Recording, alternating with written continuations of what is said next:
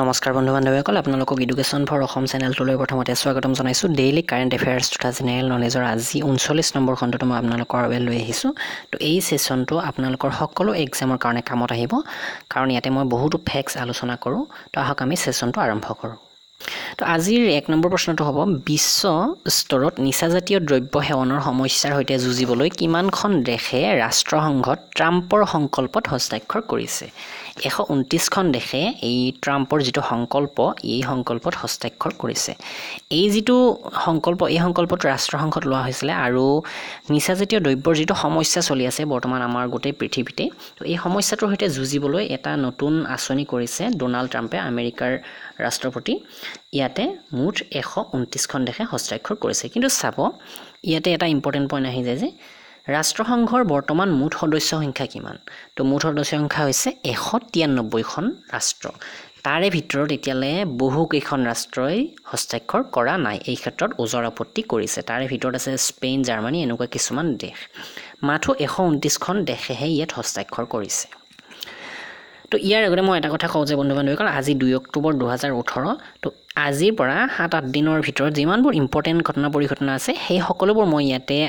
যিমানখিনি পাৰো উল্লেখ কৰিছো যাতে আপোনালোকৰ এক্সামত সুবিধা হয় আৰু এক্সাম পইণ্ট অফ ভিউ ফালৰ পৰা ইম্পৰ্টেন্টখিনিহে ইয়াত সংযোগ কৰা হৈছে তো এতিয়া চাব ইয়াতে দুটামান টাৰ্ম আহিলে ৰাষ্ট্ৰসংঘ বুলি কওঁতে কি ইউনাইটেড নেশ্যন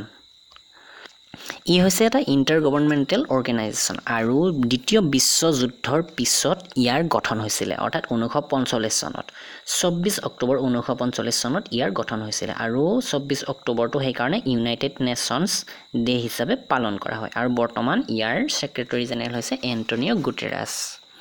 2 নম্বৰটো লৈ আহিছো ইয়েছ বেংকে নিজৰ বিভিন্ন লোন প্ৰডাক্ট তৎকালীনভাৱে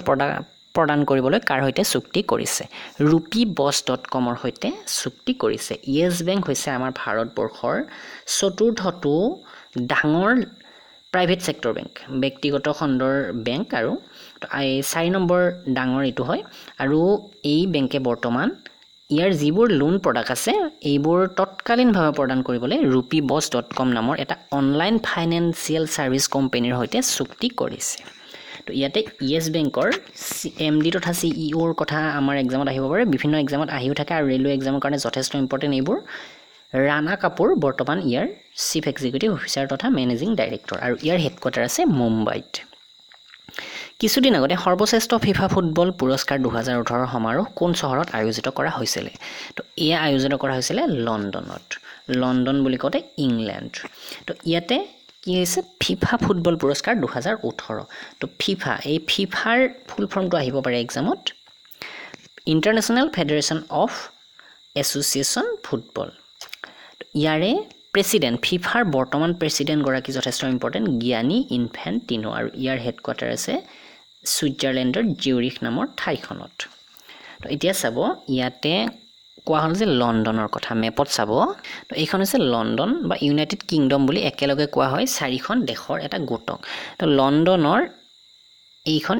ইংলেণ্ডৰ ইয়াতে আছে লণ্ডন এইখিনিত তো এই লণ্ডনখন ইংলেণ্ডৰ আটাইতকৈ বেছি পপুলাছ তথা ডাঙৰ চহৰ আৰু এই চহৰখন কোনটো নদীৰ পাৰত আছে ইতিমধ্যে ৰেলৱে এক্সামত আহিছে থেমছ নদীৰ পাৰত লণ্ডন চহৰখন অৱস্থিত আৰু লণ্ডন চহৰখন একমাত্ৰ এনেকুৱা এখন দেশ যিয়ে 3বাৰকৈ সামাৰ অলিম্পিক অনুষ্ঠিত কৰিছে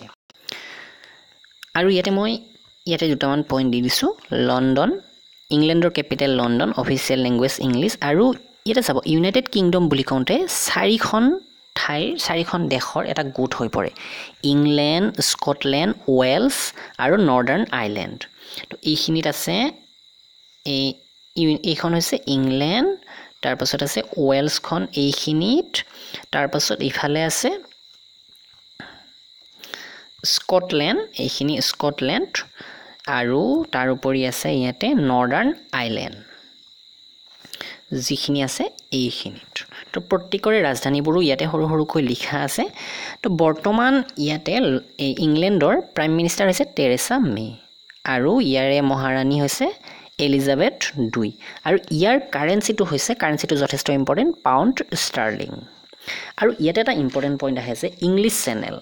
ইয়াতে এইখিনিত লিখা আছে ইংলিছ চেনেল বুলি ইংলিছ চেনেল ক'ত আছে ইংলেণ্ড আৰু ফ্ৰান্সৰ মাজৰ যিটো ৱাটাৰ বডি আছে মাজেৰে এইখিনিৰে পাৰ হৈ যোৱা ৱাটাৰ বডিটো এইখিনিকে কোৱা হয় ইংলিছ চেনেল বুলি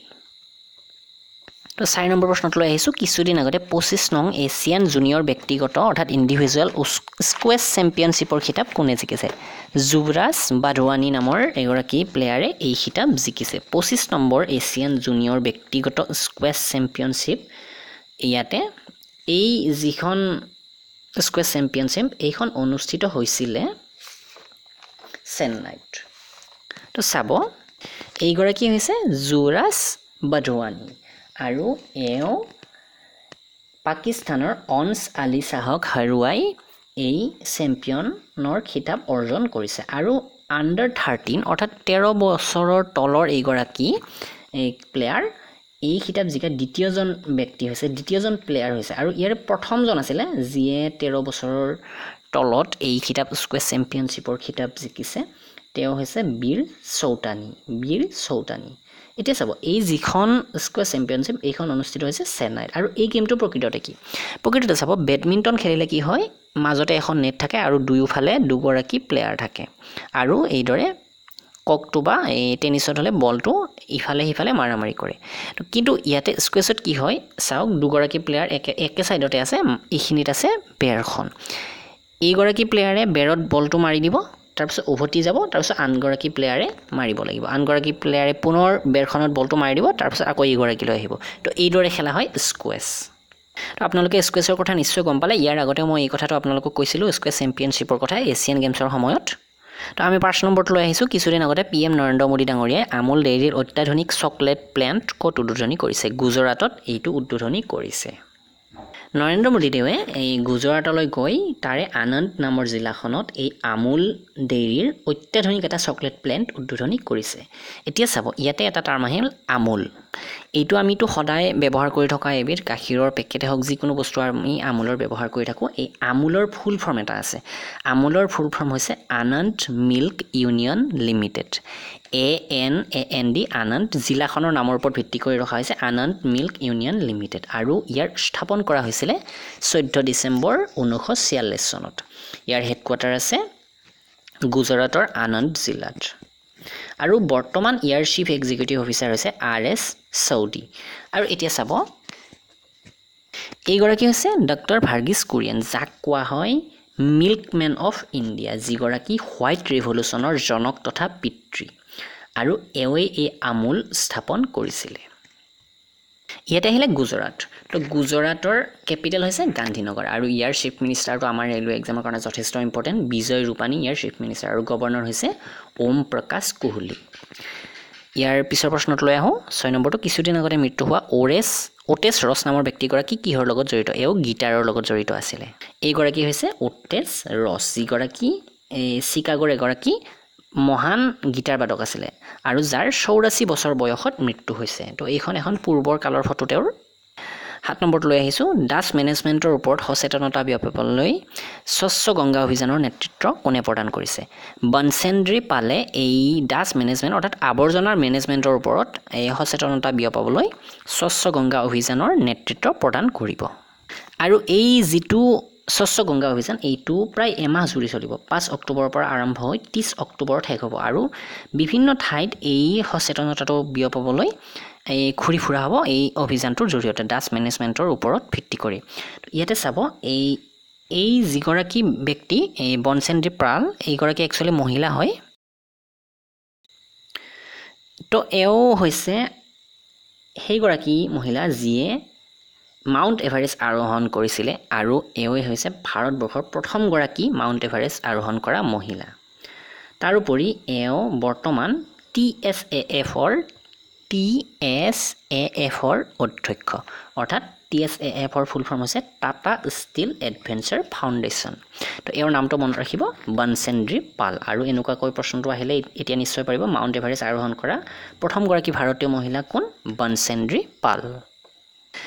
8 নম্বৰটো লৈ আহিছোঁ কিছুদিন আগতে প্ৰতিষ্ঠিত ৰাষ্ট্ৰীয় পৰ্যটন পুৰস্কাৰ 2016-17ত সৰ্বশ্ৰেষ্ঠ বিমানবন্দৰৰ পুৰস্কাৰ কোনে পাইছে ইন্দোৰ আৰু আহমেদাবাদৰ বিমানবন্দৰে এই সৰ্বশ্ৰেষ্ঠ পৰ্যটন পুৰস্কাৰ ৰাষ্ট্ৰীয় পৰ্যটন পুৰস্কাৰ 2016-17 পাইছে তো ইন্দোৰৰ দেৱী অহল্যাবাই বিমানবন্দৰ আৰু আহমেদাবাদৰ চৰ্দাৰ বল্লভ ভাই পেটেল ইণ্টাৰনেশ্যনেল এয়াৰপৰ্ট এই দুটা পোৰ্টে এইটো পুৰস্কাৰ পাইছে আৰু ৰাষ্ট্ৰীয় পৰ্যটন দিৱস কিছুদিন আগতে পালন কৰা হৈ গৈছে সেই দিৱসটো আছিল 27 ছেপ্টেম্বৰ তো এইটো কথা মই আপোনালোকক আগতে কৈছোঁ আৰু সেই দিৱসটোতে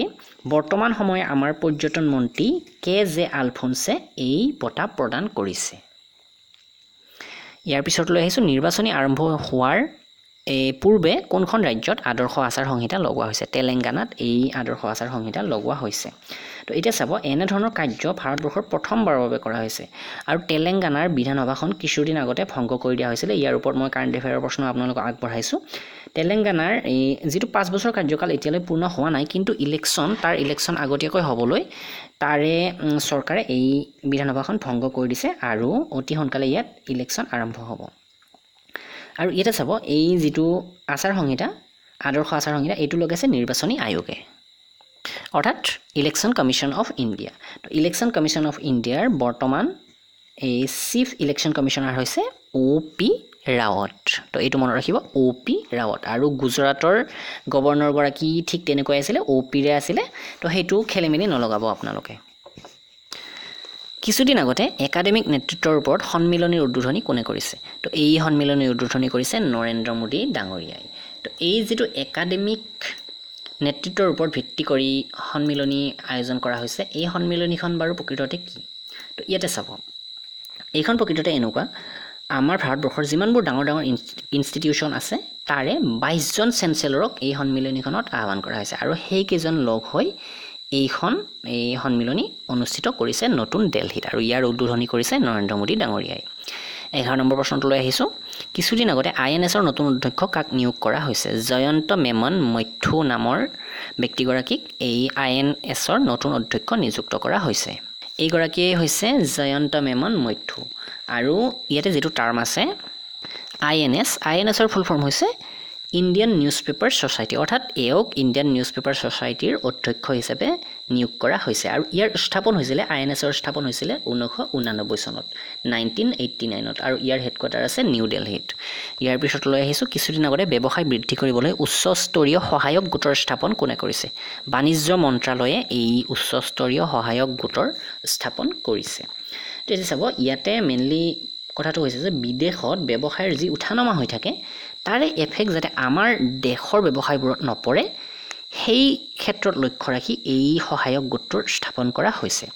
আৰু এতিয়া বাণিজ্য মন্ত্ৰালয়ৰ কথা আহিল যেহেতু বৰ্তমান আমাৰ বাণিজ্য মন্ত্ৰালয়ৰ মন্ত্ৰী হৈছে সুৰেশ প্ৰভু তো এইটো টাইপিং কৰোঁতে অকণমান ভুল হৈ গ'ল এইটো আপোনালোকে চাই ল'ব ভালদৰে বাণিজ্য মন্ত্ৰালয় হ'ব লাগে এইটো কিছুদিন আগতে ইউনিচেফৰ বিশেষ প্ৰতিনিধি হিচাপে কাক নিয়োগ কৰা হৈছে ইউনিচেফৰ বিশেষ প্ৰতিনিধি হিচাপে নিযুক্ত কৰা হৈছে ৰবি ভেংকটেশ্বন এইগৰাকী হৈছে ৰবি ভেংকটেশ্বন আৰু এও পূৰ্বতে বেংক অফ বৰোদাৰ অধ্যক্ষ আছিলে তাৰোপৰি মাইক্ৰ'ছফ্ট ইণ্ডিয়াৰ অধ্যক্ষও আছিলে তো এওক এতিয়া ইউনাইটেড নেশ্যনছ চিলড্ৰেন ফাণ্ড অৰ্থাৎ ইউনিচেফৰ অধ্যক্ষ নিযুক্ত কৰা হৈছে অধ্যক্ষ নহয় একচুৱেলি ইউনিচেফৰ বিশেষ প্ৰতিনিধি নিযুক্ত কৰা হৈছে তো ইয়াৰ অধ্যক্ষ অৰ্থাৎ হেডগৰাকী বেলেগ সেইটো মই কৈ আছোঁ আপোনালোকক ইউনিচেফ অৰ্থাৎ ইউনাইটেড নেশ্যনছ চিলড্ৰেন ফাণ্ড ইয়াৰ স্থাপন হৈছিলে 11 ডিচেম্বৰ 1946 চনত 1946ত ইয়াৰ হেডকোৱাৰ্টাৰ আছে নিউ ইয়ৰ্কত আৰু ইয়াৰ হেডগৰাকী হৈছে হেৰিয়াট্টো এইটছ ঔৰে তো নামটো অকণমান স্পেলিংটো বেলেগ ধৰণৰ তো আপোনালোকে ডেছক্ৰিপশ্যনত চাই ল'ব মই নামটো তাতে লিখি দিম কিছুদিন আগতে RBIৰ ৰিপৰ্ট অনুসৰি কোন 3 মাহত দেশৰ বিদেশী ধাৰ কম হৈ 514.4 আৰব ডলাৰ হৈছে জুনৰ যিটো 3টা মাহৰ এটা স্তৰ থাকে তো সেই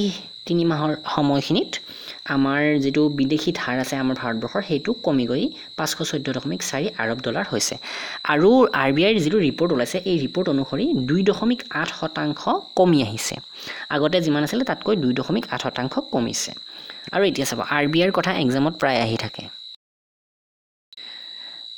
RBIৰ ফুল ফৰ্মৰ কথাও আহিছে ৰেলৱে গ্ৰুপ ডিৰ এক্সামত reserve bank of India year full form আৰু ইয়াৰ লগোটো যথেষ্ট ইম্পৰ্টেণ্ট ইয়াৰ লগোটোত কি আছে বাৰু এটা বাঘ আছে আৰু বাঘটোৰ পিছফালে এডাল তাল বৃক্ষ আছে তাল গছ আছে যিটো ইংৰাজীত কোৱা হয় palm tree PALM palm tree তো এইটো মনত ৰাখিব এতিয়া ৰিজাৰ্ভ বেংকৰ স্থাপন কেতিয়া হৈছিল বাৰু 1 এপ্ৰিল 1935 চনত ইয়াৰ হেডকোৱাৰ্টাৰ আছে মুম্বাইত আৰু ইয়াৰ গভৰ্ণৰজন কোন বৰ্তমান উৰ্জিত R পেটেল আজি 15 নম্বৰ প্ৰশ্নটো এইটো লাষ্ট প্ৰশ্ন ৱেষ্ট ইণ্ডিজত হ'বলগীয়া 6 নং মহিলা বিশ্ব টি20ৰ বাবে ভাৰতীয় মহিলা দলৰ কেপ্টেইন কাক নিয়োগ কৰা হৈছে হৰমনপ্ৰীত কৌৰক এই যিটো ৱেষ্ট ইণ্ডিজত 6 নম্বৰ যিটো ICC মহিলা বিশ্ব টি20 হ'ব তাৰে মহিলা দলৰ কেপ্টেইন নিযুক্ত কৰা হৈছে ভাৰতীয় মহিলা দলৰ হৰমনপ্ৰীত কৌৰ এইগৰাকী হৈছে হৰমনপ্ৰীত কৌৰ আৰু এই যিখন মহিলা বিশ্ব টি20 খেল এইখন 9 নৱেম্বৰৰ পৰা 24 নৱেম্বৰলৈ অনুষ্ঠিত হ'ব ক'ত অনুষ্ঠিত হ'ব ৱেষ্ট ইণ্ডিজত অনুষ্ঠিত হ'ব তো বন্ধু-বান্ধৱীসকল আজিৰ সেশনটো ইমানখিনি আছিল মই ইয়াতে 15টা প্ৰশ্নৰ উত্তৰ তাৰ মাজতে যিমানখিনি পাৰো ৰিলেটেড ফ্যাক্টছ আপোনালোকক আগবঢ়ালো তো সেশনটো মই অসমীয়াতে আগবঢ়াই আছো কাৰণ ইংৰাজীত অকণমান অসুবিধা হৈ আছে আৰু বহু বন্ধু-বান্ধৱী এতিয়ালে ভোট কৰা নাই মই যিটো কমিউনিটিত এটা এই মেছেজ এটা দিছিলো তো আপোনালোকে যদি এতিয়াও মেছেজটোত